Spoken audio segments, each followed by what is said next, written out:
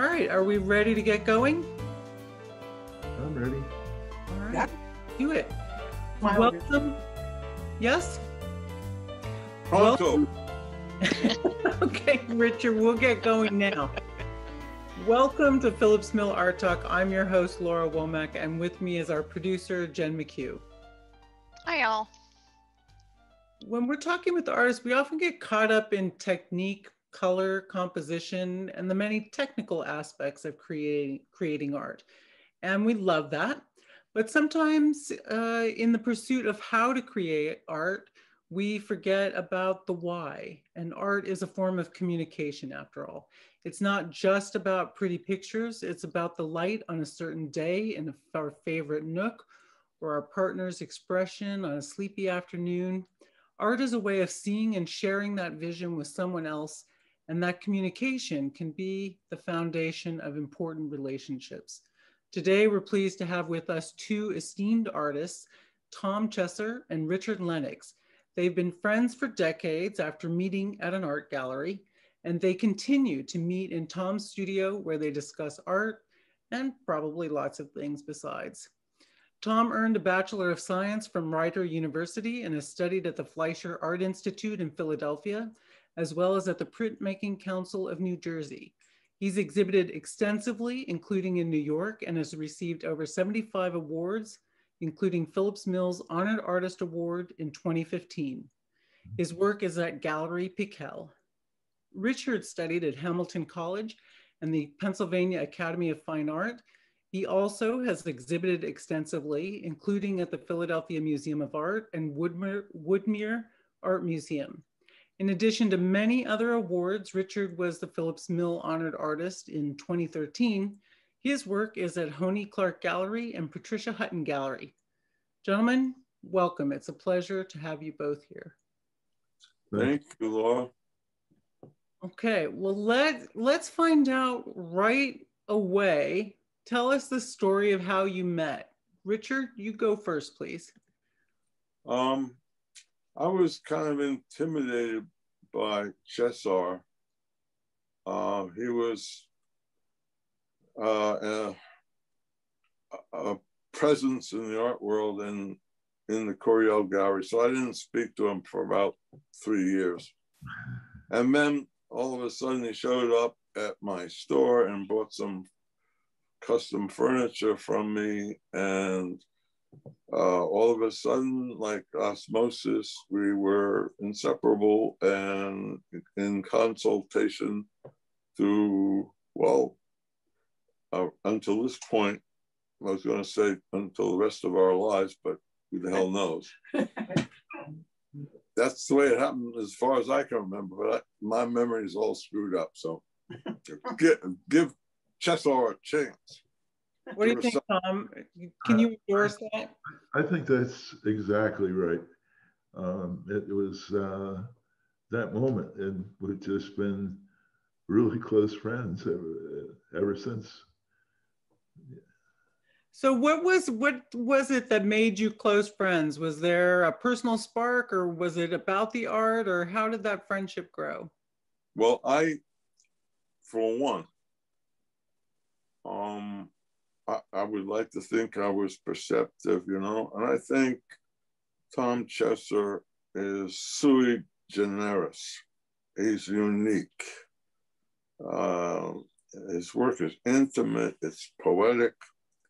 It does a strange thing between realism and a kind of folk tales that are a combination of realism and an incredible sophisticated folk tale. He's painting out of his dreaming, okay? And he's just gifted at birth. I don't know, and that's very, very, unfair, because I had to work like hell.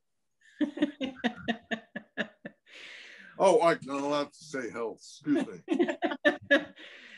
Tom, what do you think? I think that's so interesting what Richard said about your artwork, because I often feel like there's there's a story, there's some sort of fantasy going on behind them. How do you feel about the description of your work? I love it, and especially coming from Richard. I mean, Richard is a wonderful artist, and we our paintings are different, but I think that the essence of it that comes from our inner being is valid and is the same, very similar. Although the paintings themselves are somewhat different. And I just think that I think the world of Richard's work, and I think, correct me if I'm wrong, Richard, but I think that when we're conceiving of a painting, that what we're seeing is coming from here, from inside of us, rather than strictly what we're seeing on the outside with our eyes. It just it gives it gives a sense of mystery to Richard's work. And something I want to mention about Richard's work. You can look at Richard's work and remain with it for a long time and see different things. You're not seeing the same image that you're looking at. You discover in viewing Richard's work, you're actually seeing new things all the time that you're looking at it. So I think that's wonderful. You're discovering new things just while you're watching it.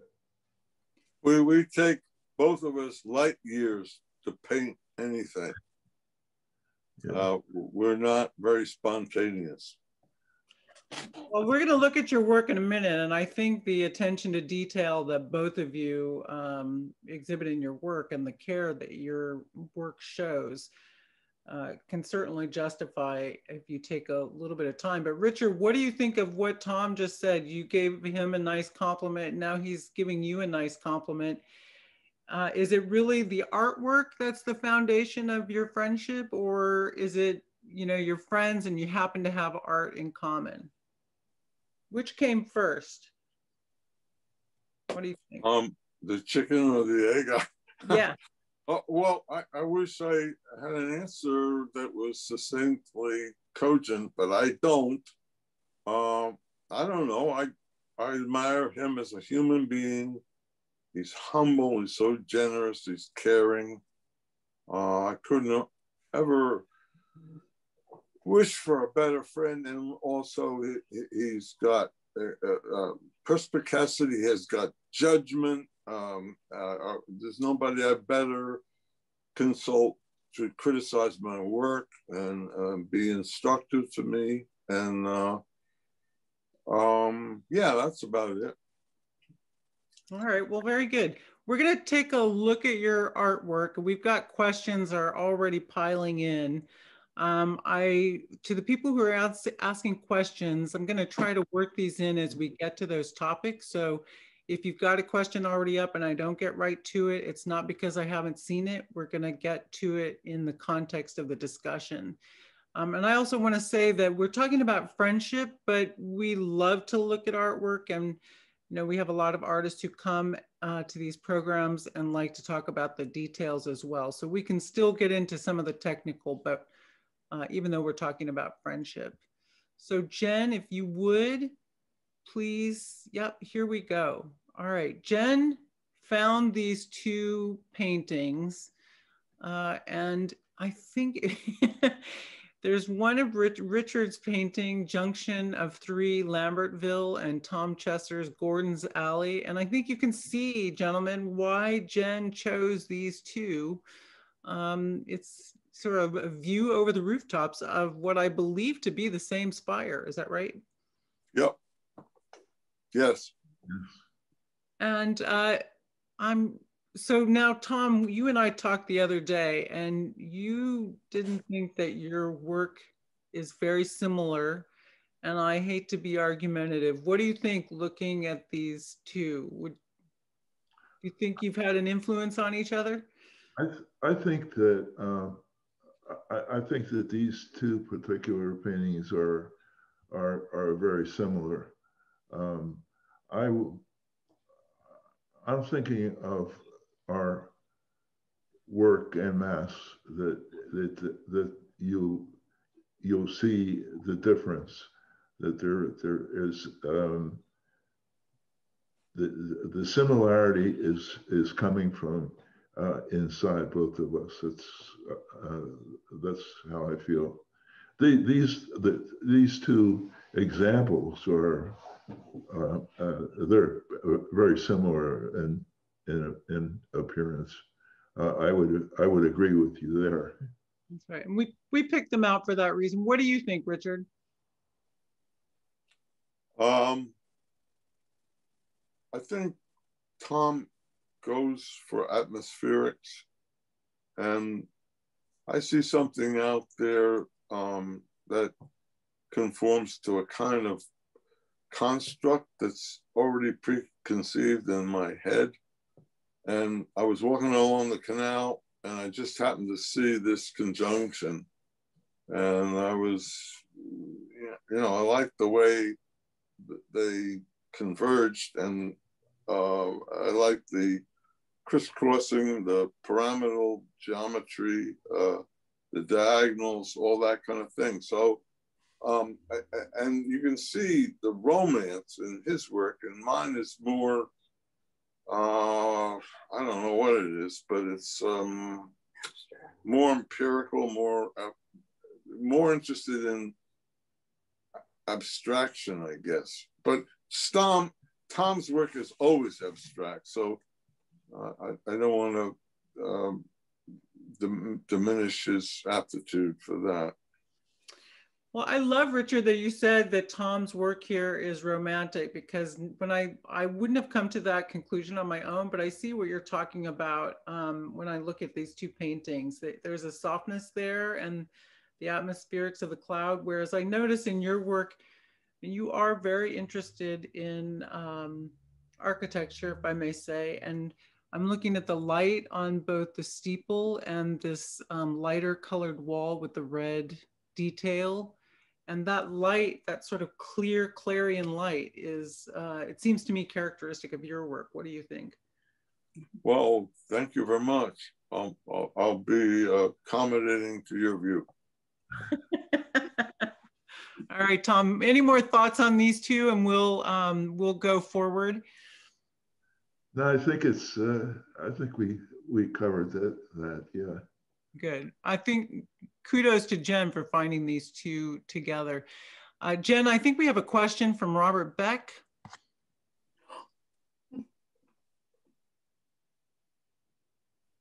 Yep, sorry, I had to unmute myself. Robert wants to know what the two of you look for in your own work, Richard and Tom. Go ahead, Tom. Well, what I look forward for is I look at the value.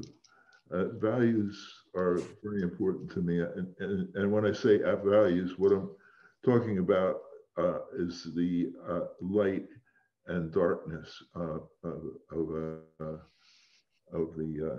painting. That's very important to me, and I think in everything I do, I try to find balance. That would be chromatic balance, it would be the value balance. If the painting calls for it, I may have just a little bit of lit areas, which would be the values, and a larger amount of the darker values. And it just depends on the subject matter. But I think that I think the balance, this balance of masses, the actual objects in the painting, playing against each other is what I like to do. And I like to insert people when I can, for that, to give it a kind of a feel, a look. So that's, thanks for the question, Bob. It's a good question and hard to answer, but that's the best I can do. Very good. Well, why don't we look at some of your work, Tom, and then Richard, when we're looking at your work, we're going to come back to Robert Beck's question about what you look for. But I'd like to encourage you, since this is about friendship, I'd love to hear the two of you chime in rather than listening to me talk about your work. If the two of you would, I think that would be much more interesting. So Tom, here is a beautiful painting of yours. I think it shows the detail and the time that you put into work. What can you tell us about this? Oh, that's my wife, Joanne, and our dog, Asta. It was on a small lake in Maine. And I just wanted to get the feel of, I wanted to get the feel of the light. That's what I was after there. And another friend of mine, I gave the painting to Joanne as soon as I finished it, but I had another art friend that would, every time he would see it, he wanted me to put it in a show in New York. And the show is hard to get in. And it got in, and he was right. He worked on, my friend worked on me to submit that. And so he was right. Well, I mean, it's really a perfect painting. Richard, when you go and visit Tom in his studio, do you give him feedback on his work? What would you say to him about a painting like this? I would say it was atypical. It's very realistic, and it's very personal, and intimations of adoration there, right? And it's his wife.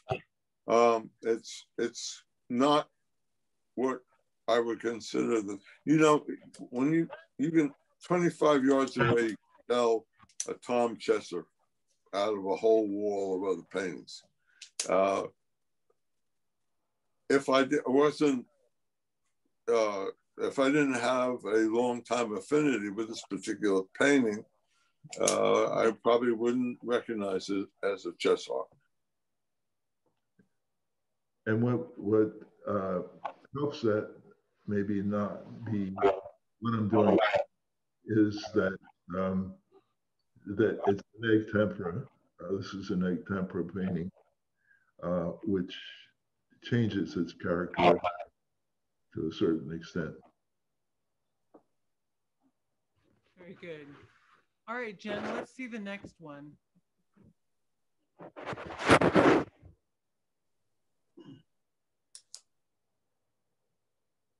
lot of motion here, Tom. Tell us about this painting. There's a little story behind that painting. that was in my older son's apartment, and it was celebration of his birthday. And he had a lot of his friends, many of them musicians. And the way this painting started was, it was a smaller version of this. I gave to Richard as a gift. I believe it was on your birthday, Richard. And we both looked at it, and we agreed that it would be a good subject matter to enlarge, to just do it, paint it again, and make it larger. And so the painting, a picture of that painting, a person that was a potential customer of it, how to express this, a third person was there, and the third person wanted to know why the piano player was shifting to one cheek. If you look on it, and I explained that if you're changing the octave and you have to go higher or lower on the keyboard, you have, if you have a bench, you just slide down. If you have to move your body to the left or the right, and with the bench, you have to go to one cheek or the other to reach where where you're going.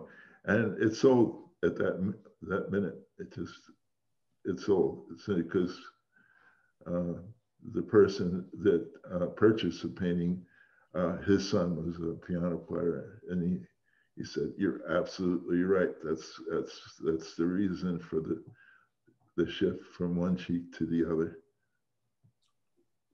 With a bench, you just slide your whole body down a little bit. I recognize that motion. Jen, I think we've got a question from Rosemary. Okay, Rosemary says, hello, Richard and Tom. Through the years, it seems that many artists to have relationships with other artists. How does a deep friendship with another artist impact your work and the way you work? Richard, why don't you start off for us?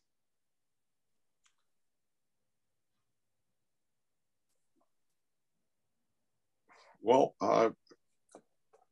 I think there's an intensity that abides with the individual if they're truly dedicated to what they're doing.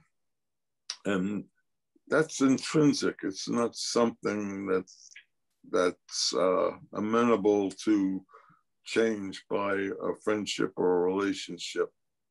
I think the friendship part is integral to looking at each other's work and, saying things that are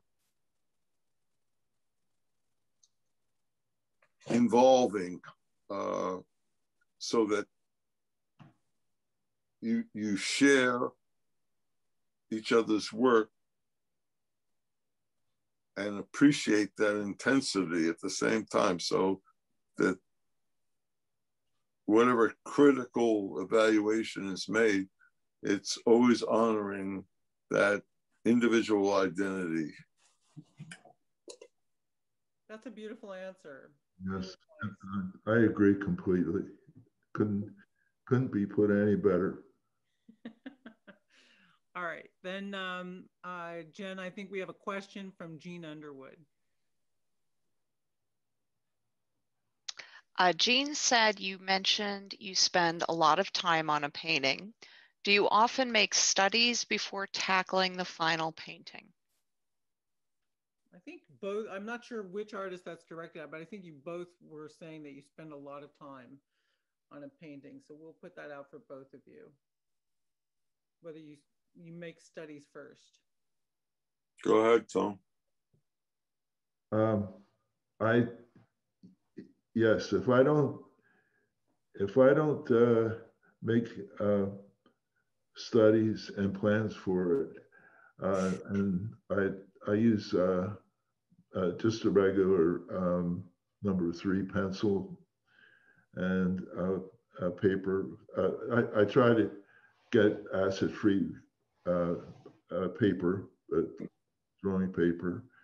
So if it, sometimes the sketch and the plans will hold on their own. So, I don't want them deteriorating. So I find the most important part of the pencil when I'm doing the sketch or the plans for it is the eraser part of the pencil. Richard, do you make a plan, a sketch before you start a work? I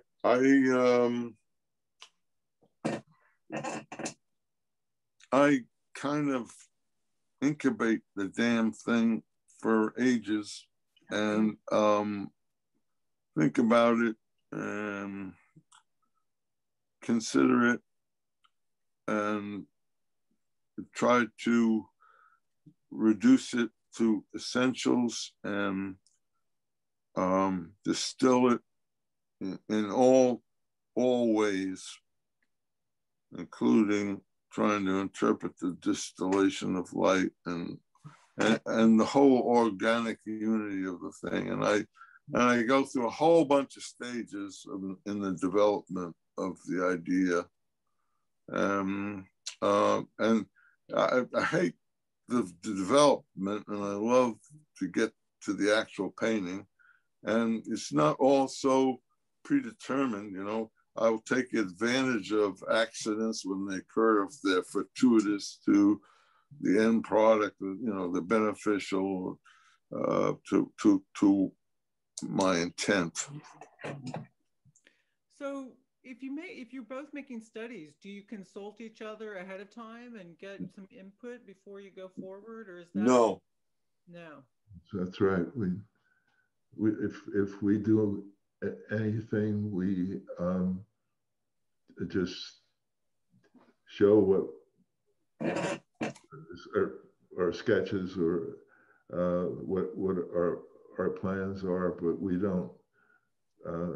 No, we don't consult on ideas. It's very important to be invested in each other's authenticity. So you don't want to influence it. You want it to be strictly your own paintings. Each of you are doing your own paintings. Absolutely. But you give feedback on the results. That's interesting. Okay, Jen, let's take a look at some of Richard's work. We've got a bunch of works of both of them, and we're having a nice time chatting here. I want to make sure we show a bunch more paintings. You want me to talk? Yes, please, Richard. This is a composition I did from a guy's backyard who had doves in his barn that he catered to with great affection, and I had some personal communication with him, and I think there's like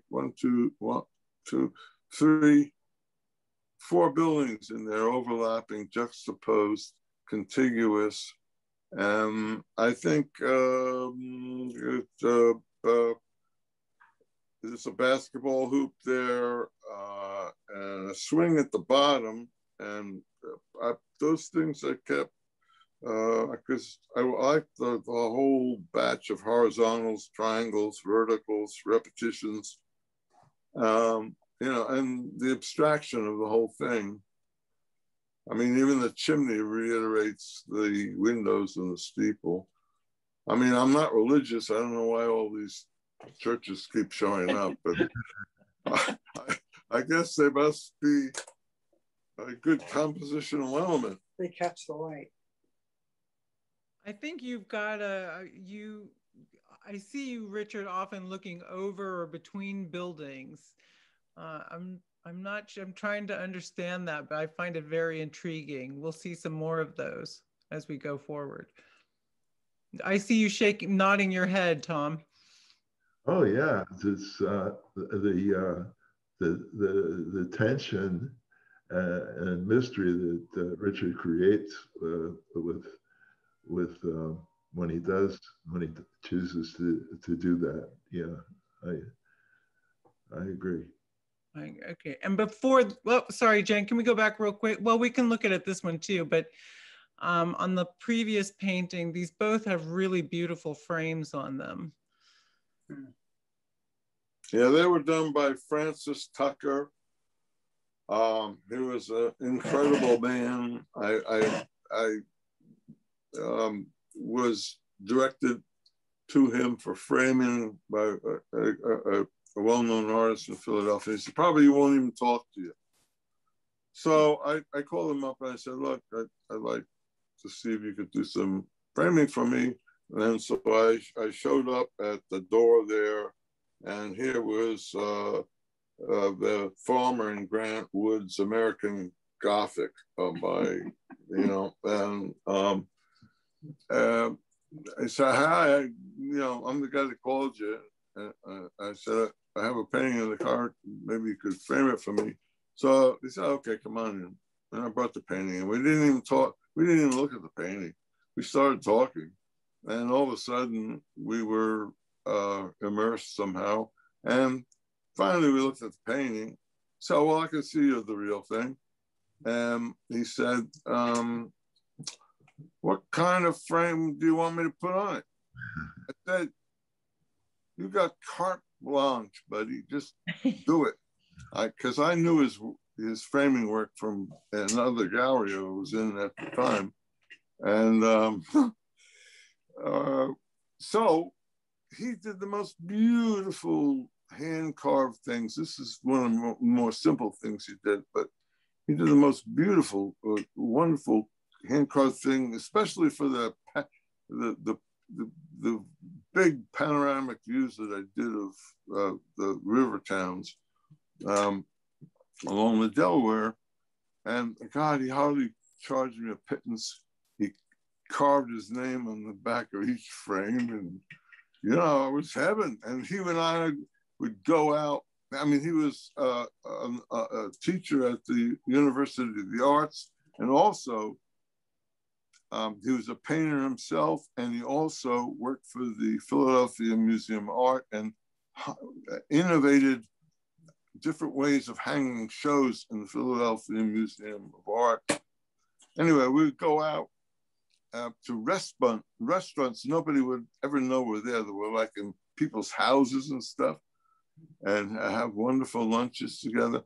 And we'd walk down the street and everybody would say, hey, Francis, how you doing? Well, they're marvelous frames. I think you did very well. And this man went through hell because he was at war in Korea. He was the one that crossed over the parallel and went and found the enemy's sights so that mortars could be aimed at them.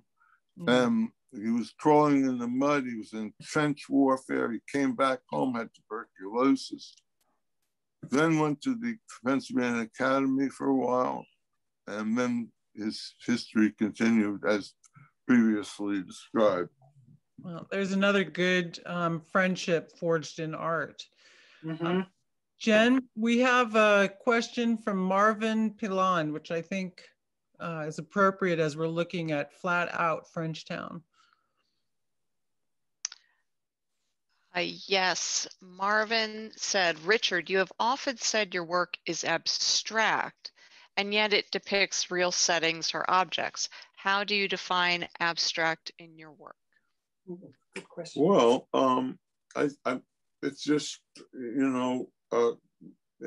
perusing and all of a sudden say, oh my God, look at that. I can use that, and it fits into a particular kind of construct. And in this case, I appreciate the fact that it's when I painted it, there was this recognition of the flat of the canvas, and that's why the title is derived.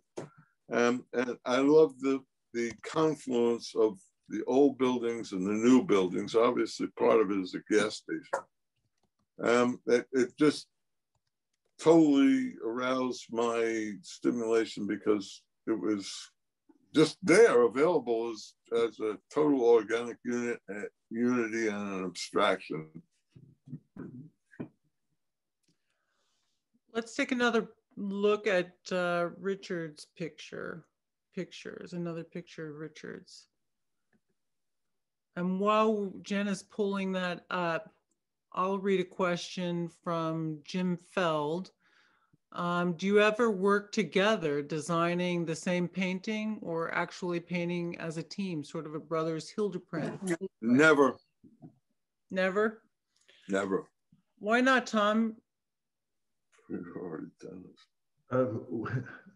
I don't know. That's the way it is. We're expressing our own concepts, and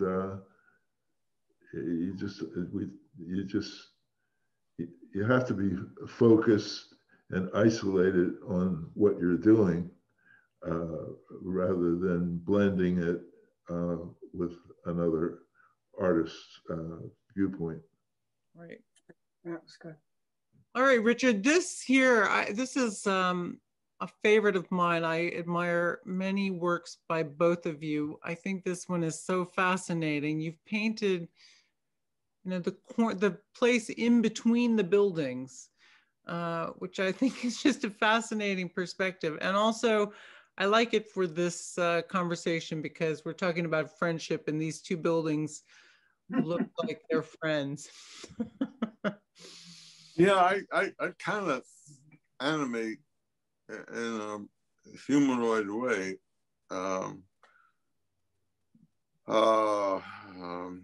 The buildings. I mean, I would hope I do some of that. I used to do it more so before I got too geometrical, I guess. I was at the Milford Market, and I've passed this thing over and over again. And one day the light was such a, so holy cow, look at that. And I just love the contiguity of the buildings, as you already said, and the mystery of the light revealing a secret place behind some kind of a garden, and yeah, and it's just one of those things like, there it is, it's a painting, God damn it. Uh-oh, I'm not supposed to say anything bad. We didn't hear it. We didn't hear it. We didn't hear that, Richard. Tom, what do you think? What kind of feedback would you give Richard on this painting? When you're up there in your studio talking and he's just showed you this painting, what would you say to Richard? I would tell him that I loved it. What I was talking about before, there's surprises in Richard's work. The yellow door against the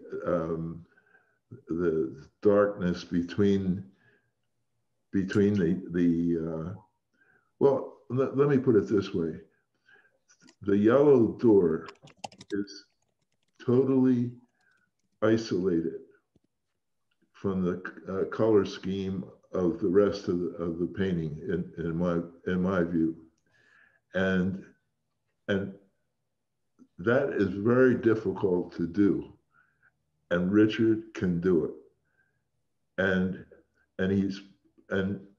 he to me, he's playing that yellow door in the context of the entire painting, but the emerald green strip of lawn between the two is also interacting with that yellow door.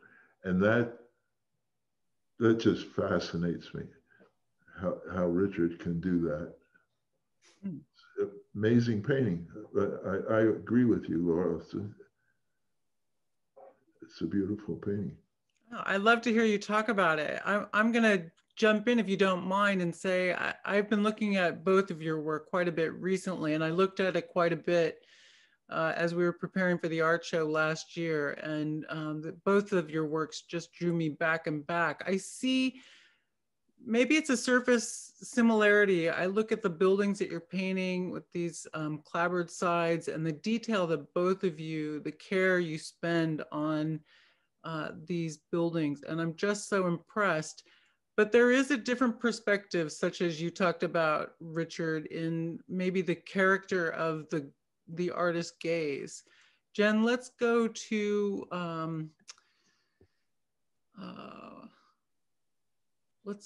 Tom's picture.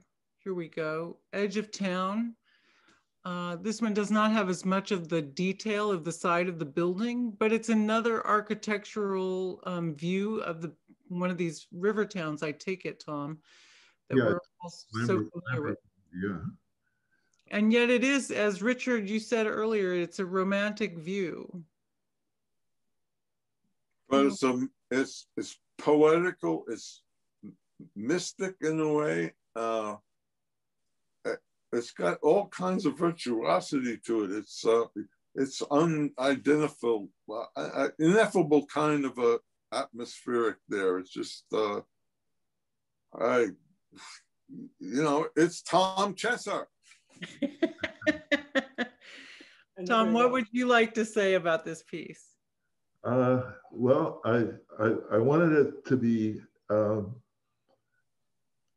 cold, like a feeling of coldness. So that's why I put the little figure walking with, like they're walking against a cold wind.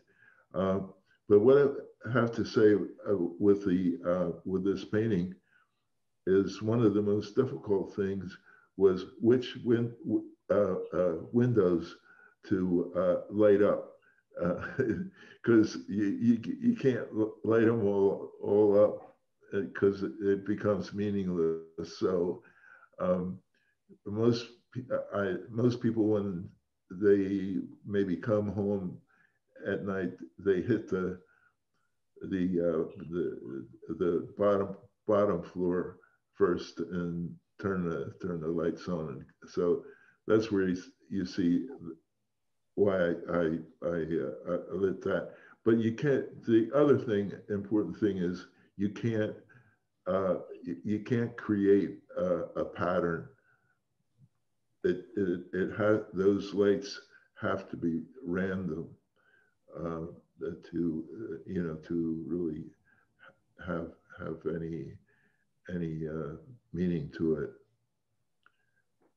Makes sense. And you said earlier that you like to put characters in, people in when you can.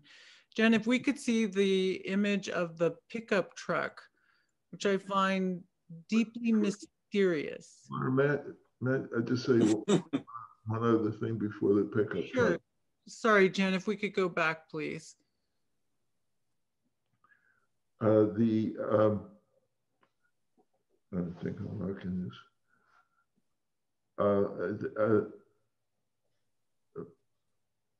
I had to.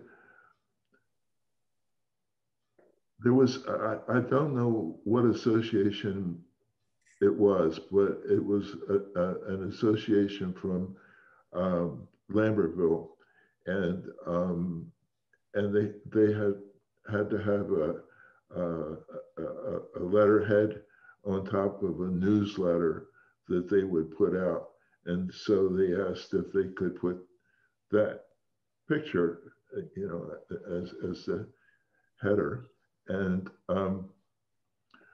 so a lot of people came back and told me and responded to me what that they lived in one of those buildings, and they told me the history of the buildings. The tall building used to be a bar, and how I guess it was a little tough times, and they would help the people in the bar would help the neighbors, and it turned out to be a very like nostalgic, loving tone to the whole thing. That's very nice. Nice association. Yeah, to get the history of each one of those buildings. Art is personal. Jen, I have to know the story of the painting with the pickup truck, because I make up all sorts of stories in my mind. What is happening here, Tom? The pickup truck,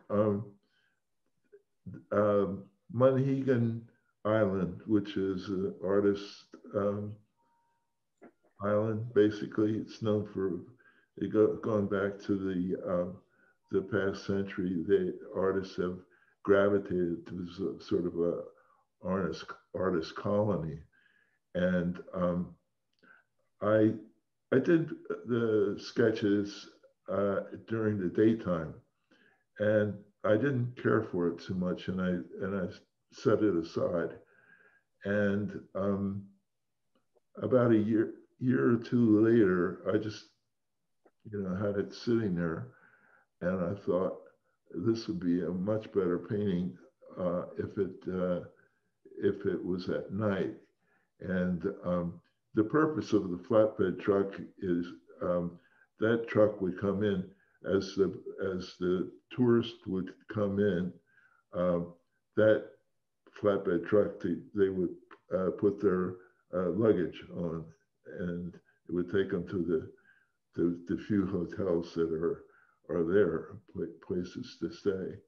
And I was fascinated by the sources of light and their different nature, the moon and the artificial light of the post on the extreme right, and the light over the interior of the cab with the dog was sitting in, and the dome light on the interior. So I guess they're counting them up. It's three different kinds of light. Richard, thoughts about this for Tom?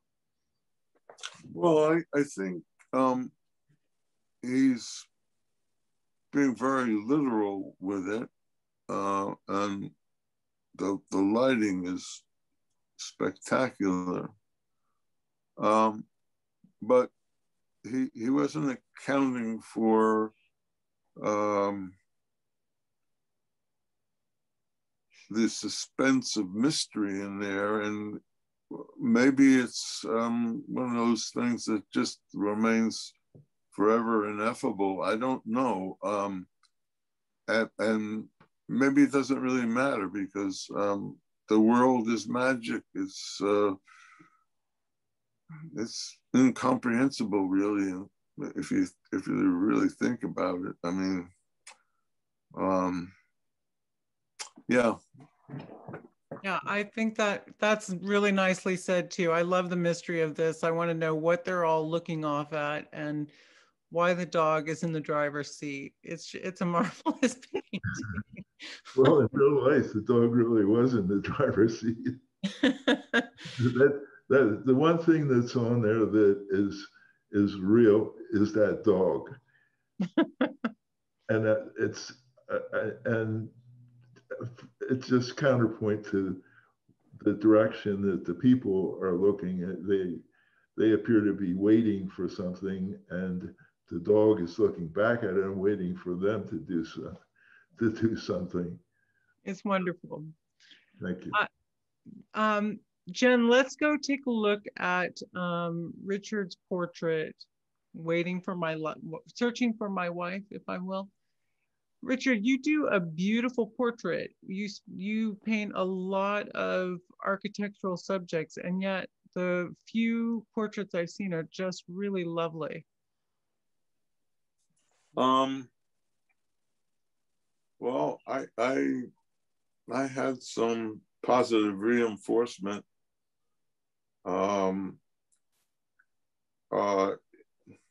interspersed with myriad negative reinforcement, but at the academy. But I seem to have had some reward in saying that my portraits were good, and I love portraiture, but I only like to paint people that I have a vested interest in, I guess, and that I can find some secret thing. And in this case,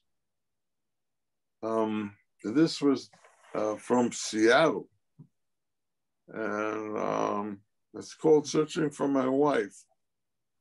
And the reason I did that was it's a look in her eye, acknowledging our secret, intimate love, and very, very hard for me to think that I got close to it, but I do the best I can. Wow, it's there in her eyes. What do you think, Tom? I think it's a perfect picture of Stana. I love the it being backlit as it is, and Richard has a way with his colors and his values that I think are incredibly subtle and beautiful, and he with Stana, I mean, it's a wonderful, accurate picture of Stana, and being able to incorporate the subtle colors of the background with the backlit figure of Stana is quite an accomplishment. It's marvelous. We have a few questions from our guests here, and I want to kind of go through them a little bit quickly because I'd like to look at more artwork, but I also want to respect the questions from our audience. So maybe we can take care of a couple of them quickly. Jane and Jen, I'm going to go through these for time since we're coming up on the hour. James Taylor wants to know, how do you know when a painting is finished? You don't. Ever. That is true. That is you fart around with it until you're exhausted, and it's an act of attrition that cancels any further performance. And you best turn it against the wall and never look at it again. It sounds like you agree, Tom. It's perfect answer. We have a couple of people asking, do you paint from photos or real life? I'll take a stab at that. There's two great teachers, nature and the museum. You have to read the way the light reveals the true flesh of things out there every day. My wife is my chauffeur, so I just, all I do is make those kind of inspections. if you use photography, you can't let it use you. You have to use it.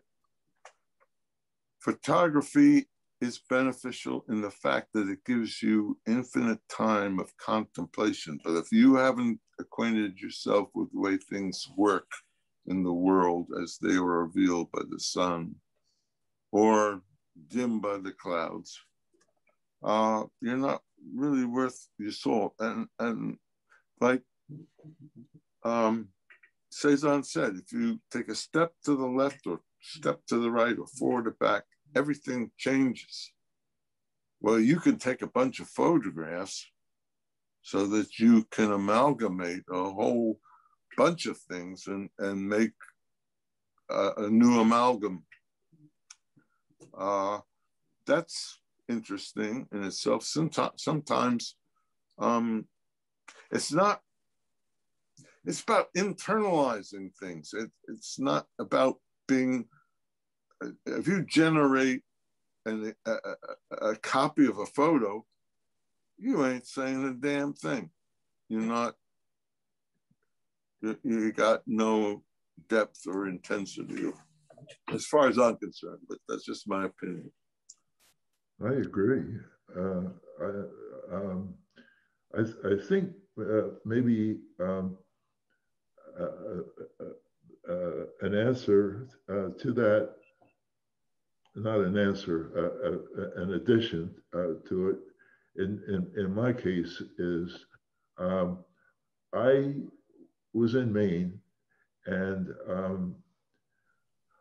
I didn't have my camera with me, and I saw a brown dog in a completely yellow field of weeds, and it was wonderful. And so I went. We were staying in a cottage, and I went. I got the camera, and I took a picture of it, and it just, I got out of the car and took the picture, and it was nothing. It just had nothing to it. So I realized what the difference was. When I first saw it, I was moving, and I was just looking out the window, and that's what that's what made the picture. And so I went back, and I figured it out. I had to be going, to the peril of other drivers, I had to be going about 20 miles an hour and take the picture in motion, and where everything was just blurred, and it just gave a total different idea to me to how to paint the painting. All right, I'm going to go a little bit longer because I want to get these questions in. Cindy asked Tom, Tom has a varied medium that you've used over the years. Do you decide what medium to use or subject of the piece before you begin? Yeah, I tend to paint in egg tempera, regardless of the subject, for a certain period of time, and it's a very difficult medium to use, very time consuming, and then I'll just say, well, I got to try something, do something else, oil, and then I'll switch to oil for a length of time. I usually don't do it in relationship to the subject matter. It's just how I'm feeling, about using it. All right. And Richard, sorry. Richard, do you ponder at times the legacy of your work in years to come? And if so, what impact do you hope that will be? That's from Rick Balukas. We'll ask Richard, and then we'll ask Tom. No, there's just only one answer for that. You can't compete with dust. Okay. Very succinct and to the point. Tom, do you think about your legacy? I like to think that my paintings, my biggest I don't, thrill is the wrong word, but feeling good about it is when I hear that the same painting has passed through 3 generations in one family. That to me is the thing about longevity and, you know, what's thought of me. I just want some young guy to look at my paintings and say, oh, I know what he was trying to do, which I've done. I've done myself, gazing in an older picture. Well, gentlemen, Bill Miller says, don't go. This has been too much fun. These gentlemen are terrific. I have to endorse that comment. I've enjoyed talking to you so much. This hour went by extremely quickly. Please come back again anytime. We'd love to talk to you. I wish we could have seen more of your work tonight. Jen has put your website URLs in the chat so that people can go. There are some marvelous paintings. I think I'm gonna, you know, stalk you a little bit so I can talk to you about them, because I really wanted to talk to you about them. Thank you so much for coming tonight. Thank you, Laura. Yes, thank you. Thank you, Jen. Jen, Welcome, Richard. You're welcome, Tom. Thank you, Jen. I thank you both, and I thank the people. Oh, thank you, Tom. Appearing with a malefactor like me, you know, taking... Richard, you most of all, I thank you. Richard Lennox, Tom Chesar, incomparable.